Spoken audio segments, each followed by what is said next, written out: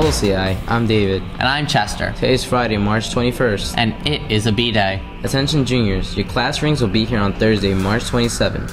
You may pick up your ring in the student cafeteria during all lunch periods on the 27th. Be sure you have a check for the balance due. Bible Club meets Mondays in room 212 directly after school. Come join the exciting fun of learning God's Word from your peers while enjoying juice and snack.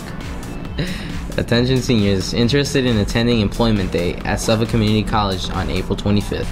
Please hand in your permission slips as soon as possible to Mrs. Santiago in the guidance office. Any student who signs up will receive an information packet to prepare you for the job interview process. Seniors, do you think you have the nicest eyes or greatest smile? Most likely to be president? Nominate yourself for Yearbook Senior Superlative. Drop it off in room 707. Submit your name once. Nomination forms are available in room 707, the treasurer's staff, or the main office. Attention seniors, submit your baby pictures for the yearbook until Wednesday, April 9th. Email, upload, or drop off in room 707. That's all for today. And remember, stay classy, CI.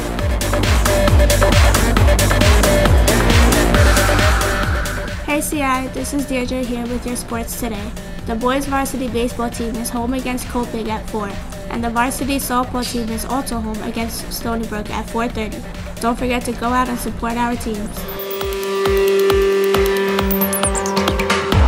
Today is Friday the 21st. For lunch, whole wheat cheese or pepperoni pizza, leafy green salad, fruit choice, and a milk choice.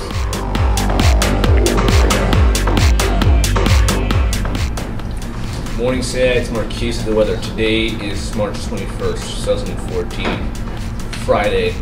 For today, we've got mostly sunny skies, breezy, high 49, low 35. For Saturday, we've got a brief shower or two, high 57, low 34. For Sunday, colder temperatures with some clouds and some sun, high 44, low 24.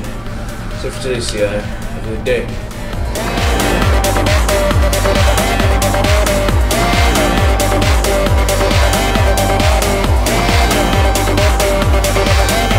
Good morning, Central Islip.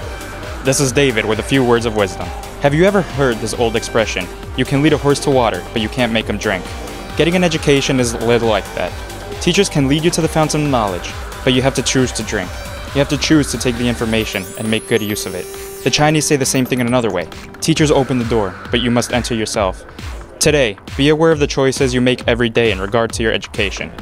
And remember, your teachers are holding the door open to a more successful future. Are you going to step through? With something to think about, this is David. Make it a great day or not, the choice is yours.